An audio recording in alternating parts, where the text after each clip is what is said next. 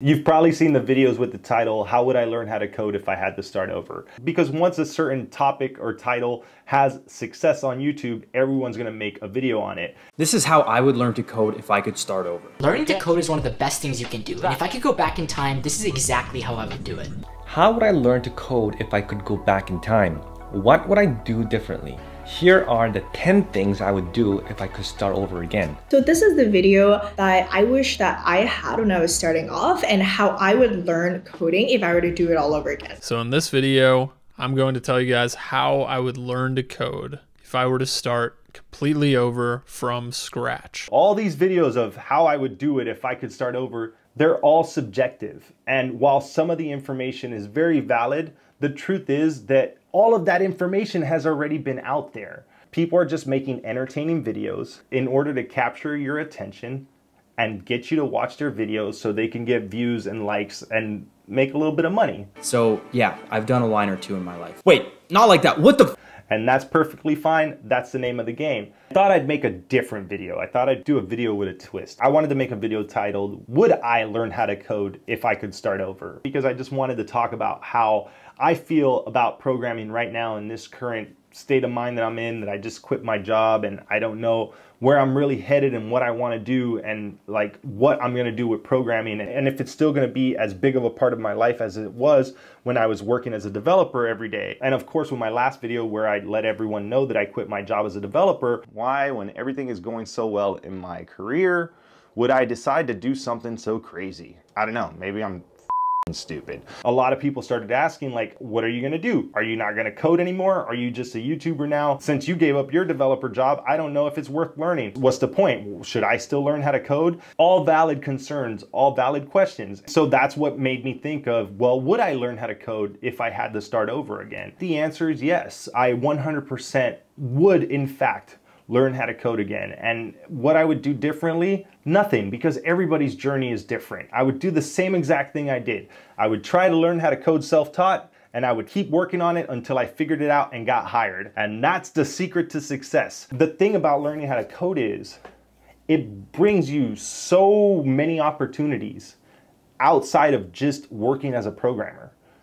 Even when it comes to working as a programmer, you have so many opportunities just under the working as a programmer bubble, right? You can work as a freelancer. You can work as a contractor. You can work a full-time job. You can work here and there. You don't really need to work as a programmer in one specific way. There's many ways that you can make money as a programmer. You can build apps, you can build websites, you can build games, you can do all these different things that could potentially make you money as a programmer. So apart from just having a job as a developer, you can also make money in different ways as a developer. It also offers the ability to build your own stuff, to solve your own problems, to fix other problems that people are experiencing, and contributing to open source projects and things like that, where you can contribute to tools and libraries that are used across all types of different applications that so many other people use. You can do so much with one skill that it would be foolish for me to think that I wouldn't go back and learn it again. And if I didn't know how to code right now, and I was trying to figure out a way to learn something that can bring me money and just bring me more value and make me a higher valued person when it comes to jobs and when it comes to being an entrepreneur or building my own business. Programming and learning how to code can make you better at all those things and bring you so much more value in so many areas of your life. There's no reason not to learn it. And the fact that there's just so much that you can do with it. Why wouldn't I learn how to code? Let's be honest, if I didn't learn how to code, I probably wouldn't have a successful YouTube channel because it's based around that. And just knowing that I have the security blanket of going back to a software developer job because I have this skill and because I've done it for so long and because I went out and learned it, that I could always get another job. I can always make money doing this. I know that I can always have something that will bring me in more money than just going and working a regular job. Even more than just going and working a good paying job, because software developers make so much money, it's ridiculous. I literally quit a $138,000 a year job because I was bored. Maybe I'm stupid. That's the type of opportunity that learning how to code has given me. And knowing that if everything went wrong and in a year from now YouTube doesn't make me any money. I don't get any freelancing projects started. I don't build any products that make me money. And I'm just at a point where I'm like, oh, hey, I'm starting to dip into my savings and things didn't work out. I can always go back to working as a developer. And that's because I set out to learn how to code. So yeah, of course, I would learn how to code if I were to start over today. And I would do it every single time, no matter what. And for all those videos out there that are trying to tell you how you should get started and people, telling you how they would do it if they had to do it today, just know that there's no exact way how to do it. And just because it works one way for one person doesn't mean it's going to work for you the same way. Everybody's journey is different. You're going to fumble around. You're going to get lost. You're going to have ups and downs. It's going to be a long ride and it's going to be a tough ride. But if you just decide to do it and you stick with it, you can learn how to code. And you don't have to worry about how someone else did it because you're going to do it your way. Prescriptions are how-tos. They are hacks and they are techniques and methods, various methodologies to get somewhere. When you talk about something from the standpoint of a mechanical behavior, turning on a computer, riding a bicycle, prescriptions are useful. The problem is that whenever you venture into the realm of art in any form, be it in business or sports or even in the setting of finding peace in your life or freedom or arriving at enlightenment or all of these so-called spiritual pursuits, those things cannot be prescriptionized. If you attempt to prescriptionize them, what happens is the prescription becomes the new God. You begin to try to live up to the prescription. In the beginning, you had a place to go. I want to go to X. Then you introduce an intermediary, the prescription. This is how you get to X. Then what will happen is that your mind will begin to focus upon the intermediary.